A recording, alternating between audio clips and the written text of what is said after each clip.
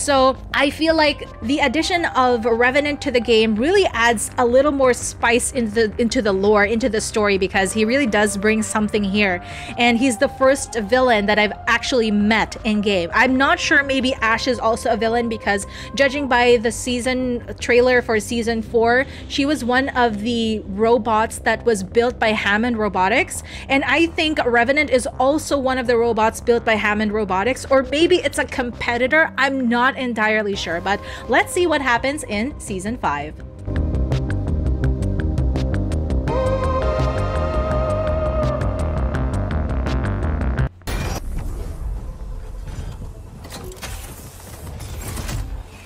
Game over, tin can. Tin can. Mirage is there once again. Oh yeah, something that I noticed is that season 4 trailer didn't have Mirage at all, because in all of the season trailers I've watched so far, Mirage is always there, and almost every time he's the main character of the story. But season 4 was completely different because there was only one legend, and it was only just part of the story, and they didn't show any other legend there.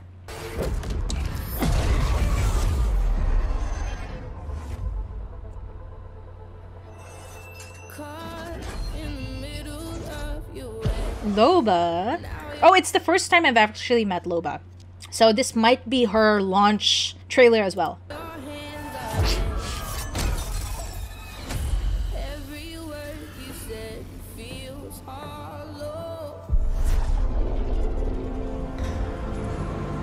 Oh my god, there are a million of revenants. That could also probably Ash.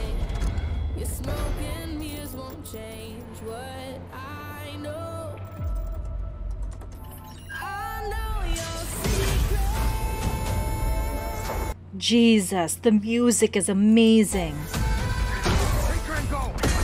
Oh, she was Loba! That kid was Loba! Demonio, go back to hell! Why didn't I realize it? It was on her head. It was the same hairstyle. Yeah, boy.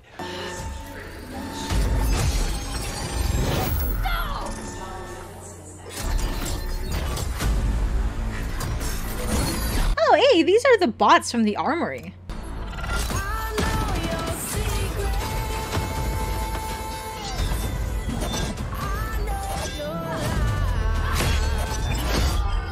Oh my god, sheesh.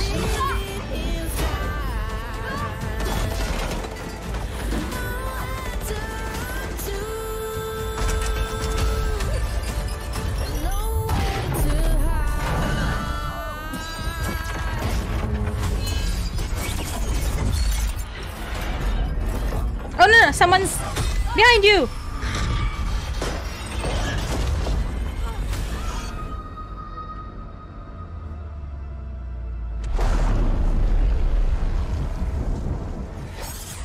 Hey! There's more. Come to kill me, little girl. Someday. But for now... Loba Andrade, I should have known. Oh my god, that was amazing. I knew that little girl from season 4 was gonna be something. Oh, hell no! I knew she was... I initially thought she was gonna be Lifeline due to... I don't know, it just feels like because they have a Spanish descent. What? What the fuck? I know Lifeline's not Spanish, but I just thought maybe, you know, because she was orphaned and she turned out to be an engineer, which I think would fit the lore if it was Lifeline, but it clearly isn't because it's Loba. It's Loba. Yes, I approve.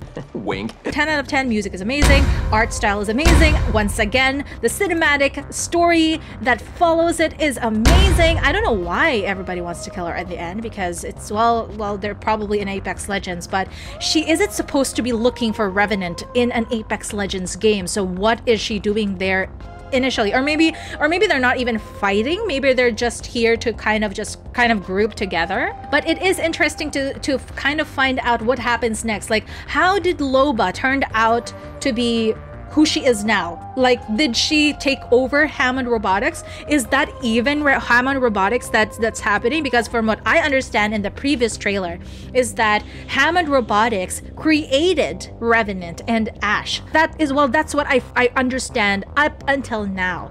But now I have a feeling that there are two rival companies, and it is Hammond Robotics that built Ash, and that is owned by Loba and her dad, and well, they're now dead. But I think whoever created Revenant is a different company that is a direct competitor of Hammond Robotics, and that's why they're trying to overthrow it.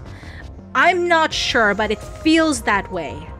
But overall, I enjoyed this entire thing. I have to know that song. That's amazing.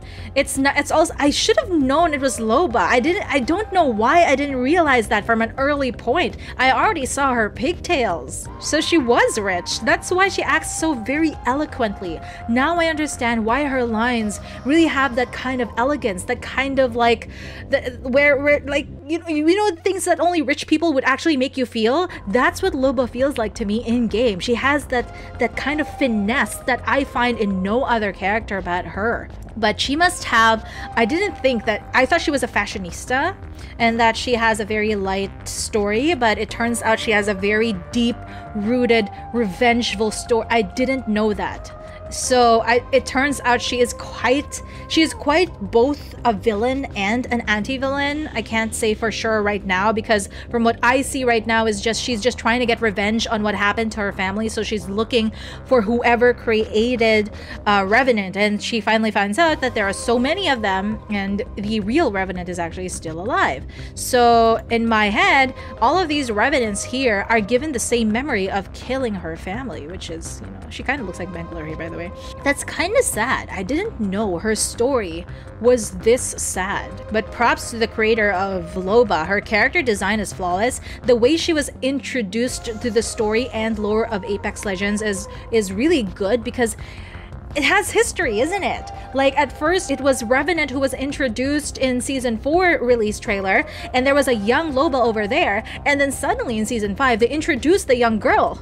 And she's now grown up and she's now ready to kill Revenant once again. I don't know how she fits into the story of the other legends, because it seems like Revenant and Loba and maybe also Ash have their own story that is apart from what everything else is happening from everyone else. So it's gonna be interesting to see what happens next. But this will be where we end the video. Thank you so much for watching. I hope you enjoyed this video as much as I did making it.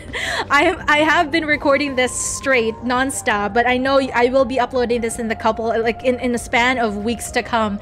But this is why my voice is actually screaming up now. But thank you so much. I hope you still stay with me. Don't forget to also, don't forget to like the video, share this with your friends, and subscribe to see more.